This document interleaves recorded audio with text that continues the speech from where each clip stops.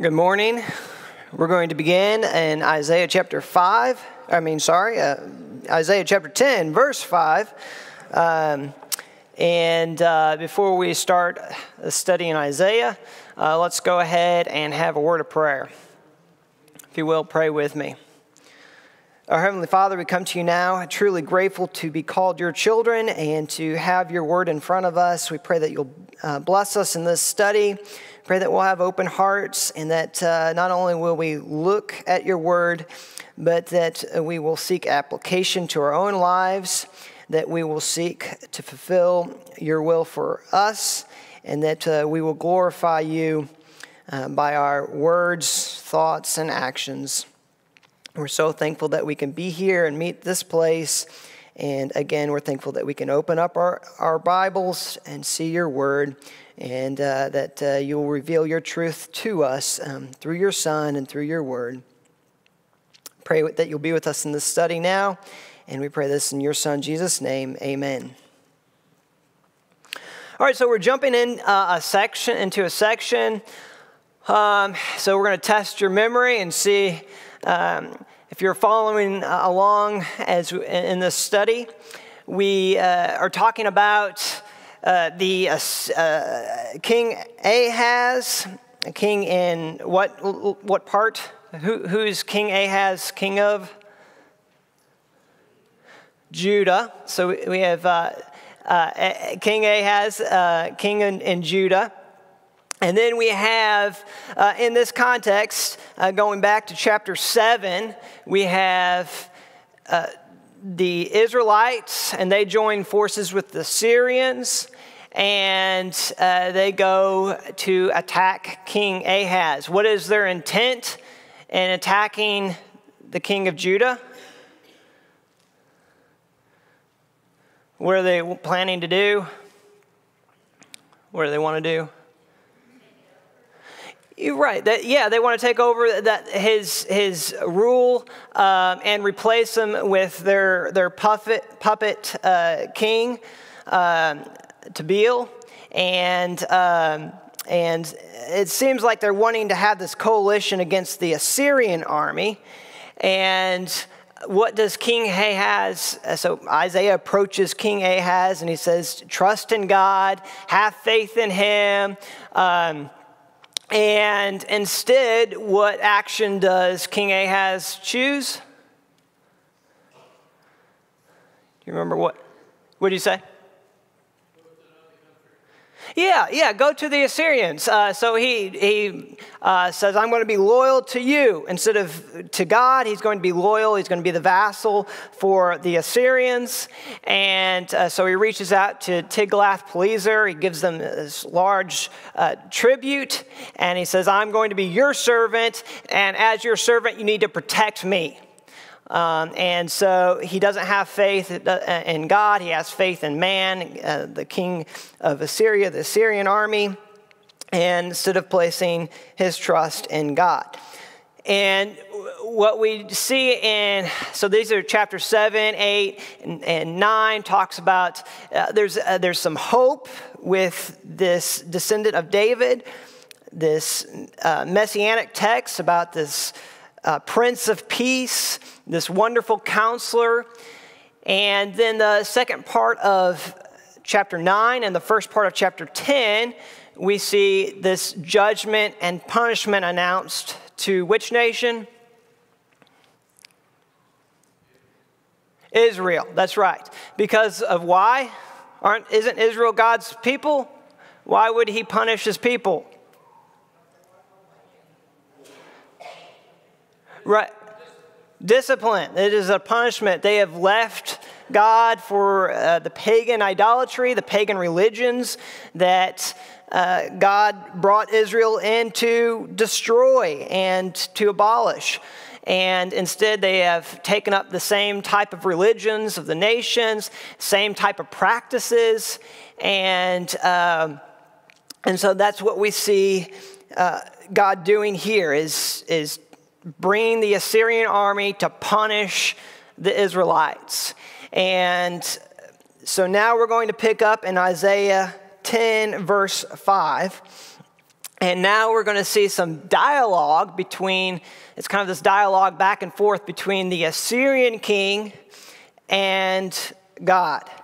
And God is not very pleased with the Assyrians, and they're on different pages. And we'll see that here in chapter 10, again, beginning in verse 5. And we're going to start from the viewpoint of the Assyrians, the Assyrian king, and then we'll move on to God's reaction. Woe to the Assyrian, the rod of my anger, in whose hand is the club of my wrath. I send him against a godless nation. I dispatch him against the people who anger me, to seize loot and snatch plunder, and to trample them down like mud in the streets.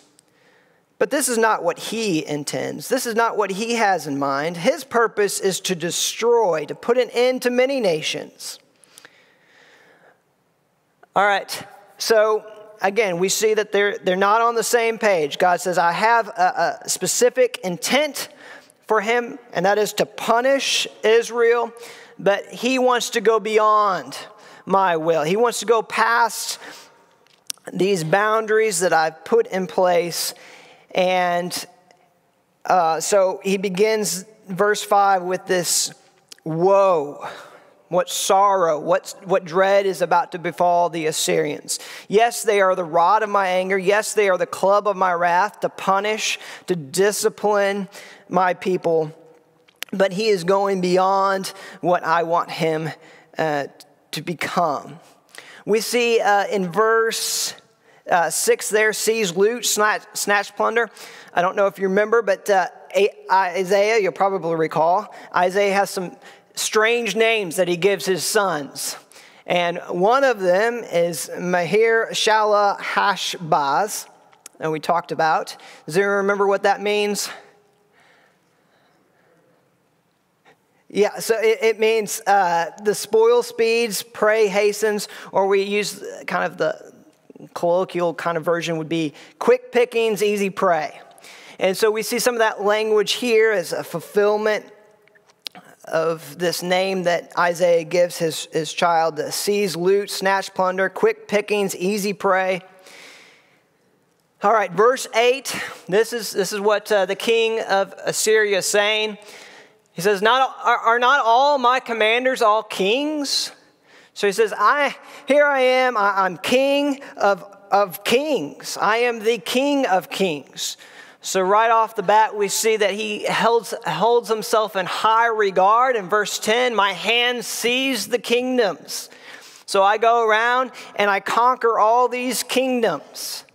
I am king of kings. Verse 11, shall I not deal with Jerusalem and her images as I dealt with Samaria and her idols?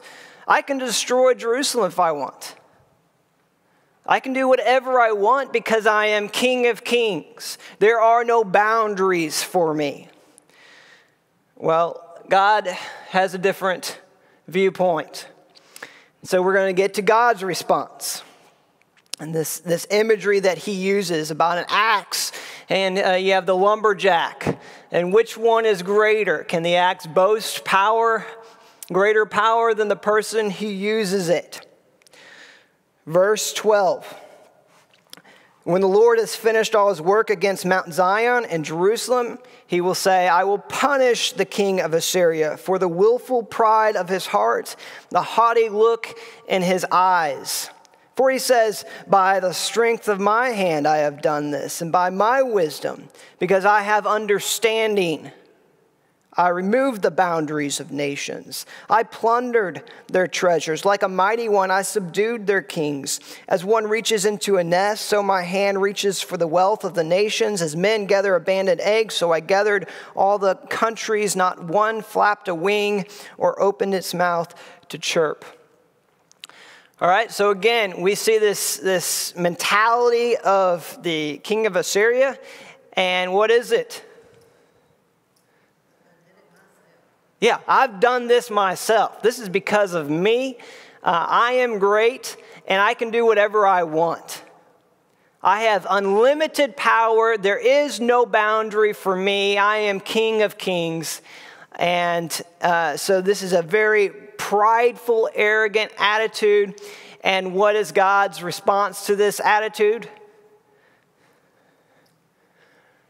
Right there in verse 12. Is he going to tolerate it? No. Yeah, I'm going to punish you. You're going beyond what I have intended you to go beyond. You're not invincible. And so, we might use the phrase, he uses this illustration of someone taking eggs from birds, and they aren't even flapping a wing. There's no kind of fight. It's just easy. We might use the term, I thought of, it's stealing candy from a baby. There's no fight. I can do whatever I want is his mentality. And God says, no, I'm going to punish you for going beyond what is my plan for you. Verse 15, can the axe boast greater than the person who uses it? Is the saw greater than the person who saws? Can a rod strike unless a hand moves it? Can a wooden cane walk by itself? All right, who is the axe and who's the person who wields it in this illustration? What is God saying here? Yeah, God's saying, I am the lumberjack. I'm the one that's actually cutting down the trees. You are my instrument. You are my tool. And so who made you great? I made you great. Who gives you the power that you have? I'm the one that gives you the power. And so you need to put yourself in the place that you're supposed to be in. And so we see that here. And kind of this humorous illustration, can a wooden cane walk by itself? A rod is simply a stick on the ground unless someone picks it up and uses it as a weapon. I thought of Romans 13, the passage where Paul writes that all authority comes from God. And so clearly here, the Assyrian king is not king of all kings. He has whatever boundaries God wants to put, he will put and establish. And so there is going to be some humiliation brought about, some punishment on this king. Verse 16, therefore the Lord Almighty, the Lord of hosts of armies, will send a wasting disease upon his sturdy warriors. Under his pomp a fire will be kindled like a blazing flame. The light of Israel will become a fire, their Holy One a flame. In a single day it will burn and consume his thorns and his briars. The splendor of his forests and the fertile fields it will completely destroy, as when a sick man wastes away. And the remaining trees of his forest will be so few that a child could write them down. So very quickly we see God's response is harsh, it's vivid. And this kind of imagery, we see that the thorns and thistles, the least in Assyria, the least in the Assyrian army, the weakest, to the strongest, to the greatest, is going to be destroyed. The forests and fertile fields. So all of it is going to be punished. Only a few surviving soldiers, it says the remaining trees of his forest will be so few that a child could write them down. Now there may be even allusion how he's going to destroy this army. 2 Kings chapter 19 talks about Sennacherib coming and going to attack Jerusalem. And Hezekiah is king, so this is Ahaz, King Ahaz's son that's ruling at this time. But it says that the angel of the Lord went out to the Assyrian camp and killed 185,000 Assyrian soldiers. When the surviving Assyrians woke up the next day, they found corpses everywhere. So possibly this is actually a disease that comes in a single day. So there might be some literal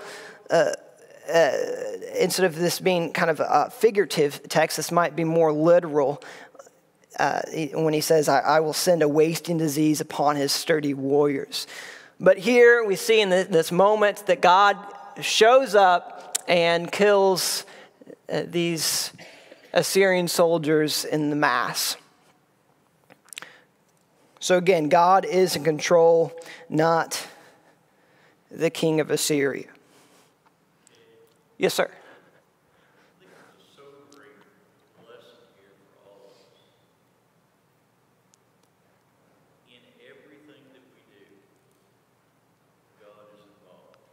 Mm-hmm. And he uses our good for his advantage, for his glory. He uses our evil for his advantage, his glory. Right.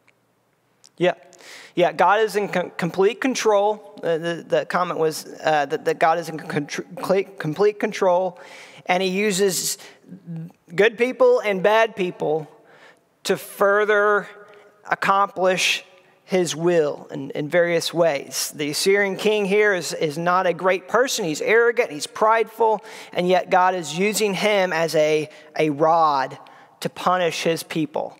And yet again, God is in control. And so we need to choose, how are we going to let him use us? Are we going to be instruments for his good and his glorification? Are we going to have these hardened, prideful, arrogant hearts and say, I can do this on my own. I'm going to live for me and to gain glory and power for me. So we have this choice. Either way, God is going to use us. He is the lumberjack. We are simply the tool in his hand. All right, any other comments or questions? All right, we're going to kind of start another section here, and this is a section about the remnant. It's also focused on this descendant of David, this root, or this branch of David, and so we will see that here in the last section that we'll look at this morning. Verse 20, in that day, the remnant of Israel, the survivors of the house of Jacob, will no longer rely on him who struck them down, but will truly rely on the Lord, the Holy One of Israel. A remnant of Jacob will return to the mighty God. Though your people, O Israel, be like the sand by the sea, only a remnant will return. Destruction has been decreed, overwhelming and righteous. The Lord Almighty, will carry out the destruction decreed upon the whole land. All right, so again, we have the name of one of Isaiah's sons, Shear-Jashub. Does anyone remember what that name means, if we translate that? A remnant will return, yes. And so here we have this similar language. This remnant is going to return. Now, this is good news and bad news. Which one do you want first? The bad news? What's the bad news to thinking and considering a remnant? Though your numbers are like the sand by the sea, what's going to happen? Just a few are going to survive this, that's going to endure, to come back. There's just a small remnant. So that's the bad news. What's the good news? I heard some. Yeah, they aren't going to be completely eliminated. There is going to be a people. There is going to be this remnant that survive and flourish. And so there's this good news and bad news with this remnant. Could we compare this to the time when the earth opened up by the power of God and destroyed those who refused his grace, refused his mercy? Sure. I believe you're referring to in the Old Testament where there's a rebellion against, and I can't remember his name, but a rebellion against Moses. Korah. That's right. And the rebellion of Korah and his followers, they rebel. And you'll recall that God opens up and swallows the people that are against his leader. And if you think about it, there's always been a remnant, right? There's Noah and his family with the flood. There's other occasions. Let me see. I think I have a few on here.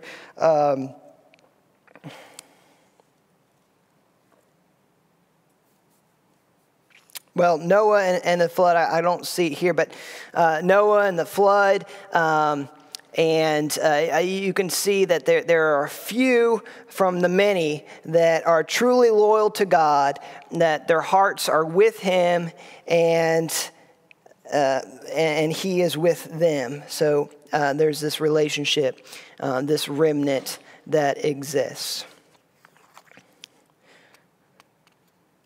Paul also talks about a remnant in Romans 9 about a remnant. So this even carries on into throughout the Old Testament and New Testament, this idea of a remnant, and that's what we see here in this text. All right, continuing on, verse 24. Therefore, this is what the Lord Almighty. We're seeing this phrase over and over again in this text. This is the Lord Almighty, the Yahweh of many armies. Therefore, this is what the Lord Almighty says, O my people who live in Zion, do not be afraid of the Assyrians who beat you with a rod and lift up a club against you as Egypt did. Very soon my anger against you will end and my wrath will be directed to their destruction. So again, don't be afraid. I'm with you, and there's going to be a remnant. There are going to be survivors. You aren't going to be completely wiped out. Trust in me. He talks about the Midianites and the Egyptians as the Israel exodus out of Egypt. Verse 27, in that day their burden will be lifted from your shoulders, their yoke from your neck. The yoke will be broken because you've grown so fat.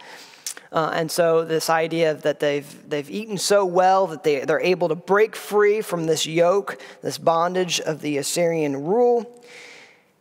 Now it does talk about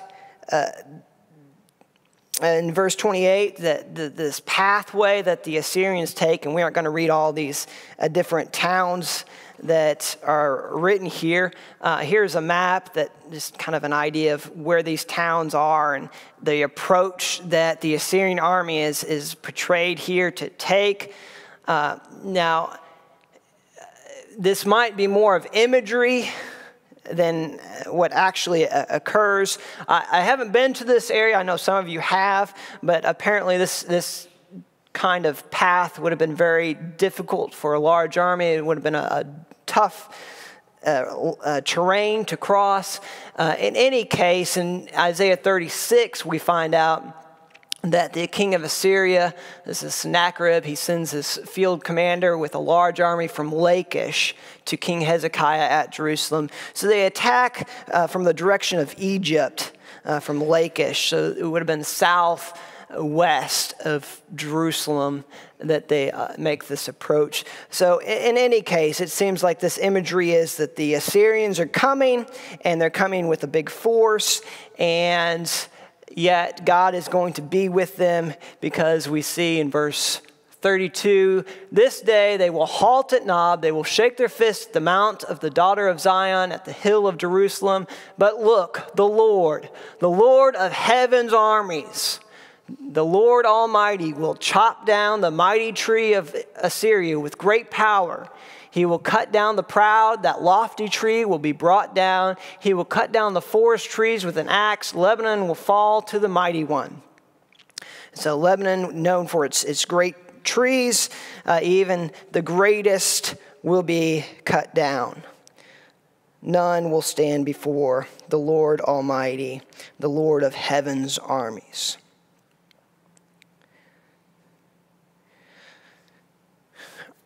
All right, more about this remnant in chapter 11, beginning in verse 1, and their ruler, this descendant from David or Jesse here. Verse 1, a shoot will come up from the stump of Jesse. From his roots, a branch will bear fruit. The Spirit of the Lord will rest on him, the Spirit of wisdom and of understanding, the Spirit of counsel and of power, the Spirit of knowledge and of fear of the Lord. And he will delight in the fear of the Lord. He will not judge by what he sees with his eyes or decide what he hears with his ears, but with righteousness he will judge the needy. With justice he will give decisions for the poor of the earth. He will strike the earth with the rod of his mouth, and with the breath of his lips he will slay the wicked. Righteousness will be his belt, and faithfulness the sash around his waist. All right, so we have more of this tree imagery. This is a major theme throughout Isaiah, but there's trees getting cut down. And then here we have Judah, a cut down tree, and yet there is still life in the tree. And there is a branch, a shoot that comes from the stump of Jesse. And what does it say about this branch, this descendant, this future ruler of the remnant of Israel? What's he going to be like? Is he going to be like all the previous rulers and all the previous kings that we've read about? Yeah, the Spirit of the Lord is on him, which we have seen in the past. We have David as an example. The Spirit of the Lord comes on David, so possibly a correlation there. But certainly, this is the ultimate ruler. He has wisdom, spirit of wisdom, of understanding, of counsel, of power, of knowledge. Unlike these other kings who had fear of the Assyrians, of other nations, the Egyptians, they were afraid. We read that they trembled like trees in the wind, shaking in their boots. Here, this king, his fear is in God. His delight is in the fear of God. How does he judge? Well, he judges with fairness, with righteousness. He judges and cares for the needy. He gives justice instead of this injustice. And what kind of fighting is done? He talks about slaying the wicked, but how does he slay the wicked? How does he strike the earth?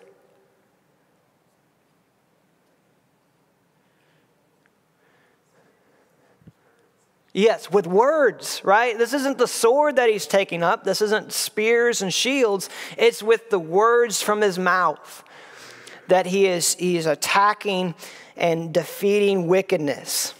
Righteousness will be his belt, faithfulness, the sash around his waist.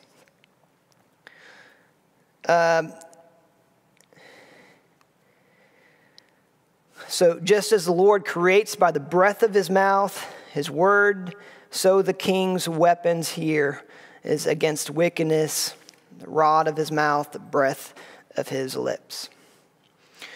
All right, part of some more of this imagery that we've seen in previous chapters, we have this imagery of peace in this time. Verse 6, the wolf will live with the lamb, the leopard will lie down with the goat, the calf, the lion with the yearling together, and the little child will lead them. The cow will feed with the bear, their young will lie down together, and the lion will eat straw like the ox. The infant will play near the hole of the cobra, and the young child put his hand in the viper's nest. They will neither harm nor destroy on all my holy mountain, for the earth will be full of the knowledge of the Lord as the waters cover the sea.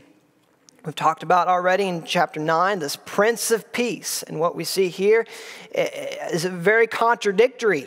You have a wolf and a lamb lying down together in peace. There's this comfort and peace that comes with this ruler, unlike anything that we've seen before. All right, verse 10, in the day of the root of Jesse will stand as a banner. In that day, the root of Jesse will stand as a banner for the peoples. The nations will rally to him, and his place of rest will be glorious. In that day, the Lord will reach out his hand a second time to bring back the remnant of his people. So here again, he's bringing his people, this remnant for him. We've seen God raise a banner before, and that was if you recall, that he's bringing all these nations against his people. And now he's raising this banner for all the nations to gather the exiles of Israel, to assemble the scattered people back to Judah for this time of peace and prosperity. And here they have this strength and power. We see here later.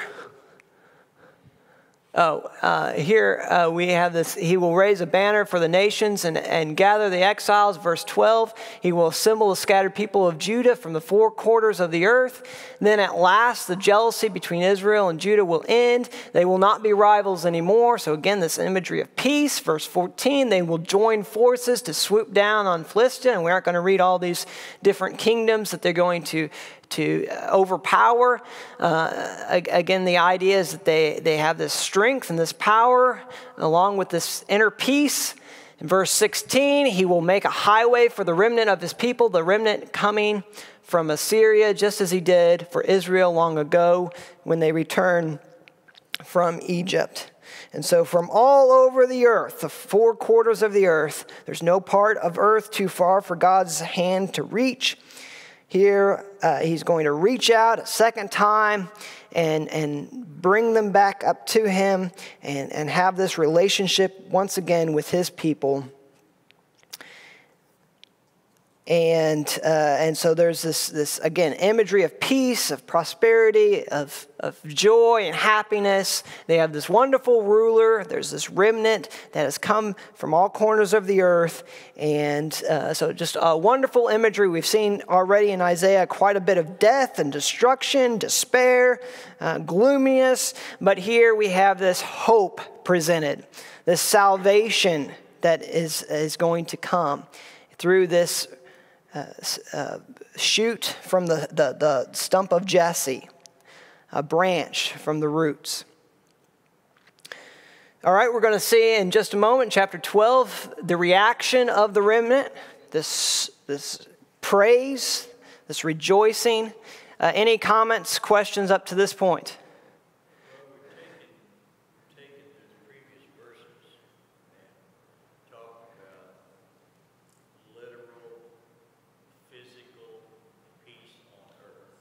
Mm-hmm. And we misunderstand what Isaiah is predicting here. Right. He's predicting a spiritual kingdom. Right. The peace that will exist in a spiritual atmosphere. Right.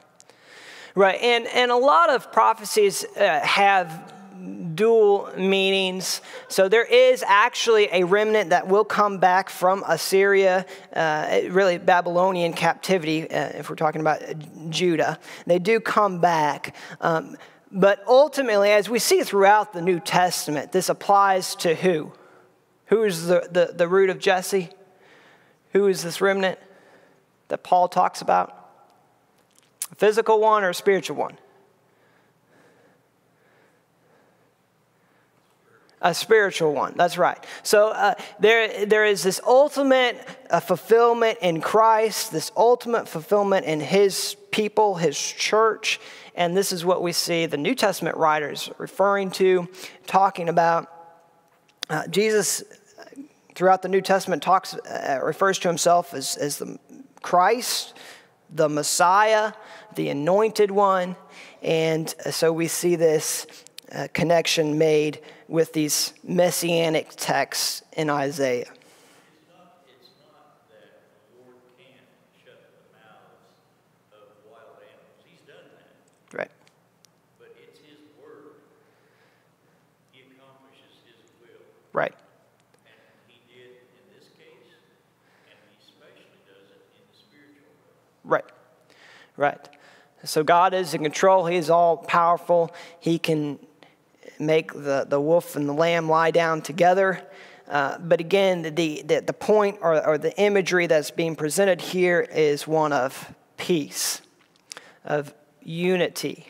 And these are the things that this descendant of David will bring. All right. Chapter 12, in that day you will say, I will praise you, O Lord. Although you were angry with me, your anger has turned away, and you have comforted me. Surely God is my salvation. I will trust and not be afraid. The Lord is my strength and my song. He has become my salvation. With joy you will draw water from the wells of salvation. In that day you will say, give thanks to the Lord. Call on his name. Make known among the nations what he has done, and proclaim that his name is exalted. Sing to the Lord, for he has done glorious things. Let this be known to all the world. Shout aloud. Sing for joy, people of Zion, for great is the Holy One of Israel among you. All right, so what is the reaction from these people who have, this remnant that have been saved?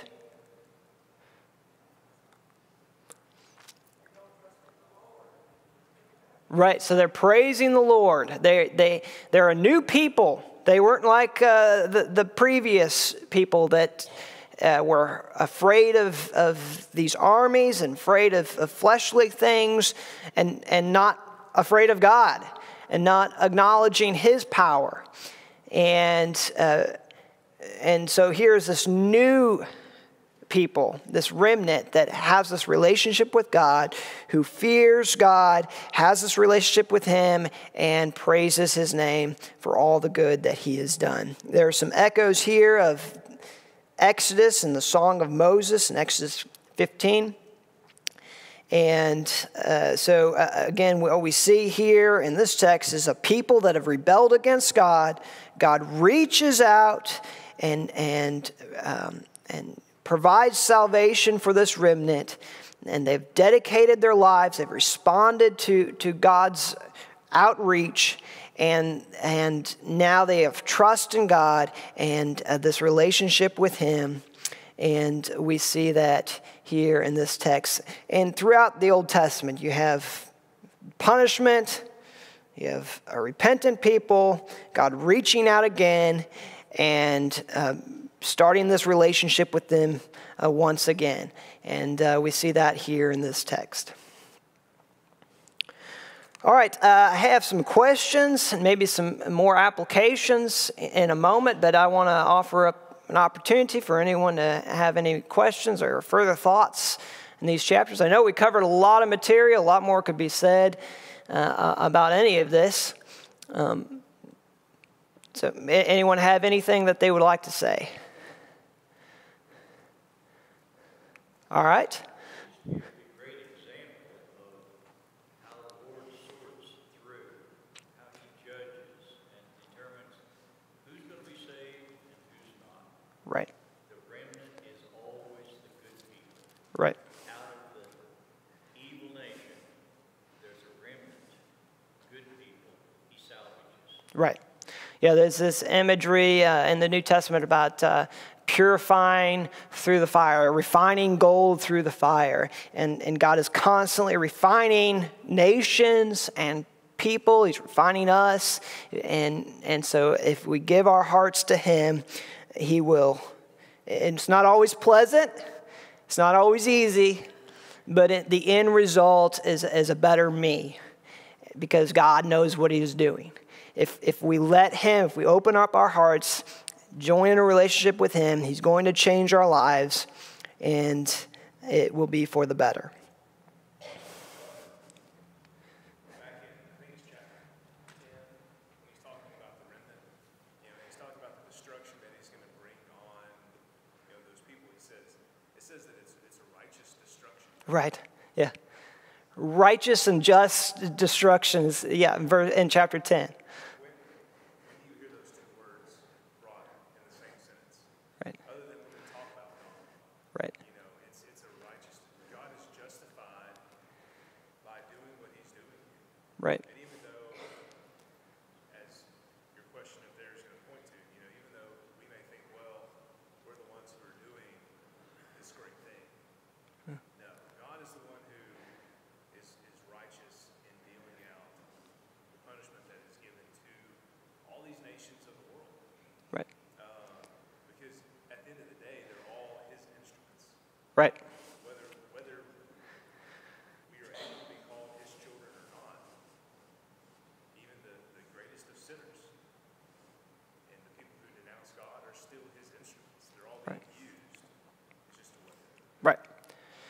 So the comment made is that God is in control of all things, and he's working on all of us. We're all his instruments. And part of him working in our lives includes discipline and punishment. And there's that passage that we read in chapter 10, that this is a righteous judgment. This is a righteous punishment that is being carried out. Which, in my mind, I jump to, and there's so many texts that you can jump to, but my mind jumps to the letter Hebrews, and it talks about a father who loves his child does what? Disciplines his children. And so this is God out of his love. And we can see mercy here. What does Judah deserve? Here they are sacrificing their children to idol. They've rejected God. They're living immoral lives. They don't care about the needy. They don't care about the poor. They're heartless. They're prideful, arrogant. What does Judah deserve? Death, complete destruction. And yet God says, no, I'm going to spare a part of you. There is going to be this remnant. And what do we deserve? All have sinned and fall short of the glory of God. What does sin bring? Death, destruction. And yet God is reaching out to us with mercy and love. All right, we'll see. Yes. Also evidence that among the people who are used to destroy God's people when they're evil, there's the evidence that among them, they have some that believe and are salvaged. Yeah. And one prominent one coming to my mind is Rahab. Yeah. Right. From the nations that were doomed to destruction, Right. he pulls one person Right. that we know about, salvages her. Right. Yeah, so Rahab is an example. Let me ask you this question, since you brought that up. Who did Jonah go? Who was Jonah sent to? Nineveh. And what is Nineveh? What city is Nineveh? Capital of Assyria. So does God care about the Assyrians? Yeah, the answer is yes. He does care about the Assyrians too. Now, there's a special relationship between him and Israel. But clearly, God cares about all people and uses all people as his instruments. What we want him to do is mold us as instruments for his glory. And so that's a takeaway that we can have this morning. Thank you for your participation.